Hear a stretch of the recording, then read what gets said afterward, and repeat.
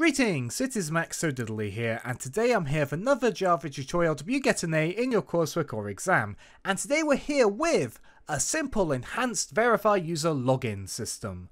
So this is a follow-up to a tutorial I made a few years ago. There's an eye up in the corner if you're curious on how we implemented this system back then. So quickly to describe this system. We're going to let a user input a username and a password, and we're going to match it with a text file to see if the username and password combination is correct and a valid login. If it's a valid login, we're going to return true. If it's invalid, meaning there's no match, we're going to return a false.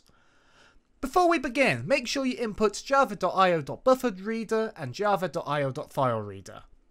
And if you're in the NetBeans IDE, right-click on your project and go to Properties, and you'll see the project folder.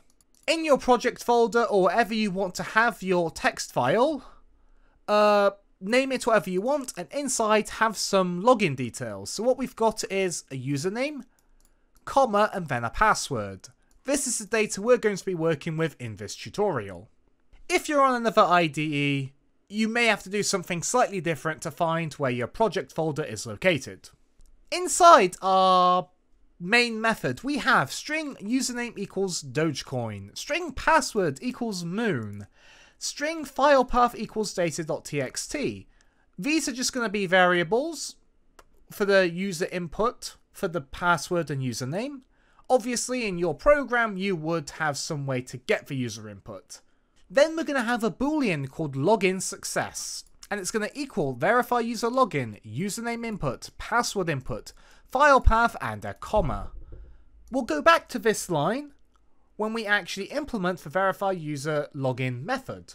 So let's do that right now. Create a public static boolean. Call it verify user login. And we're going to take in a string and we're going to call it username, another string and we're going to call it password, a string called file path, and a string called delimiter.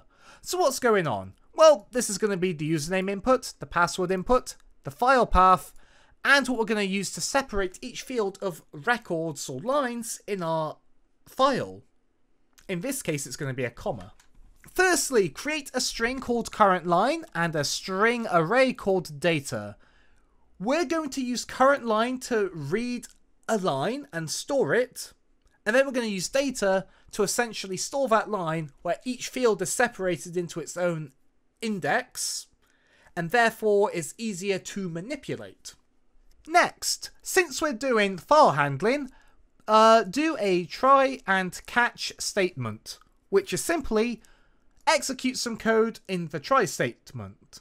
If something goes wrong, execute what's in the catch statement and don't crash. If nothing goes wrong, just continue on with the code after the try-catch statement. Firstly, inside the try statement, we want to do file reader, fr, which is just going to be what we're calling our file reader because we're lazy. I advise you use a better name in your actual code. We're going to do equals new file reader, then we're going to pass in the file path. We're creating an object which is going to essentially handle reading the file. Then we're going to create a buffered reader because this is good practice. And we're going to call it BR because we're really original with our lazy variable names. And then we're going to do equals new buffered reader and we're going to pass in the reference to our file reader object. So in this case it's going to be fr. Underneath creating our buffered reader, we're going to make a while loop. So it's going to be while, do 2 brackets, current line, which is referencing our string that we created before, equals buffered reader, or in this case br, dot readline, and then we need to do another bracket, not equals null. So what's going on here? Essentially, we're going to, at the start of each iteration of this while loop, we're going to store whatever the next line in our text file is to current line, which is our string variable. And after that, we're going to check if it's not equal to null.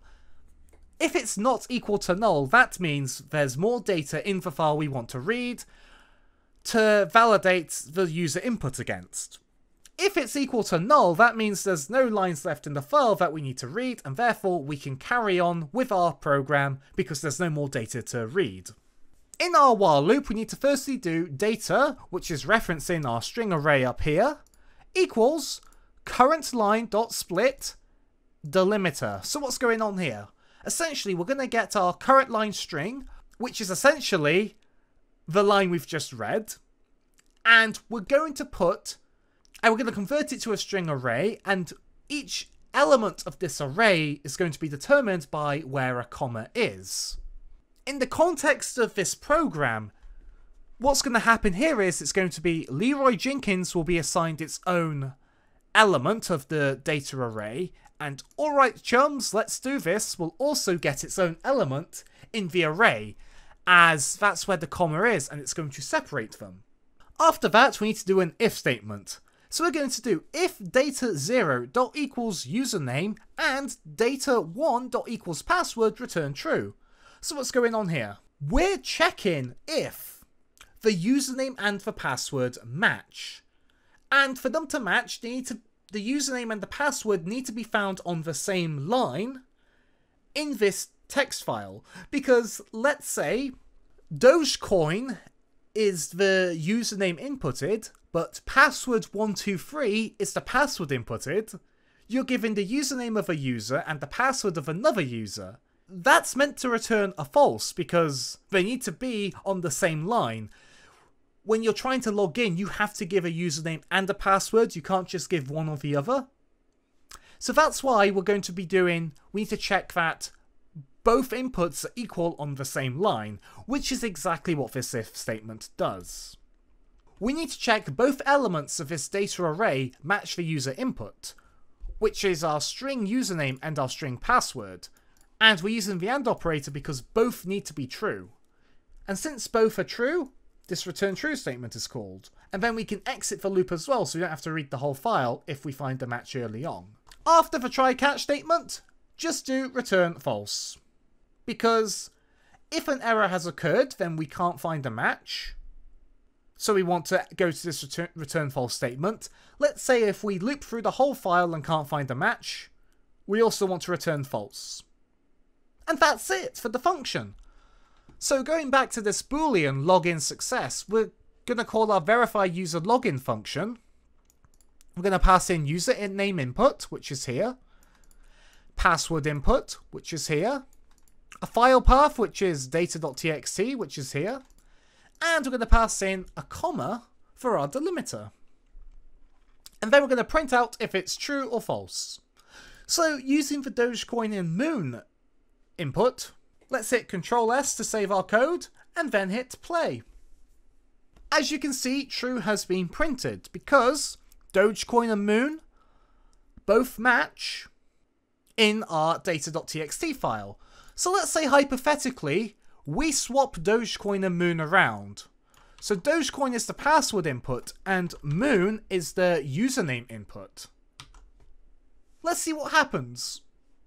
It returns a false.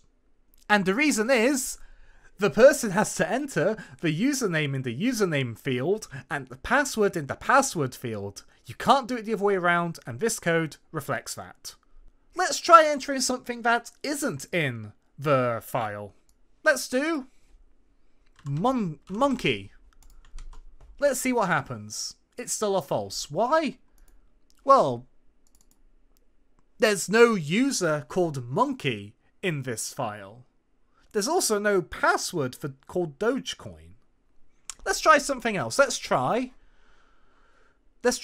Jordan Gamer 123 and let's put in a password that isn't theirs. Let's do Destiny. And now let's go back to our data.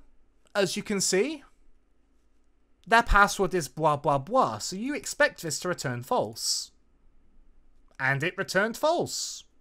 So that's it for this tutorial. If you enjoyed, be sure to leave a like and a comment. Be sure to subscribe if you want to see more. We will be covering more advanced ways to go about doing this. And other useful Java, C# and Visual Basic tutorials. Thanks for being a great audience, and I'll see you next time.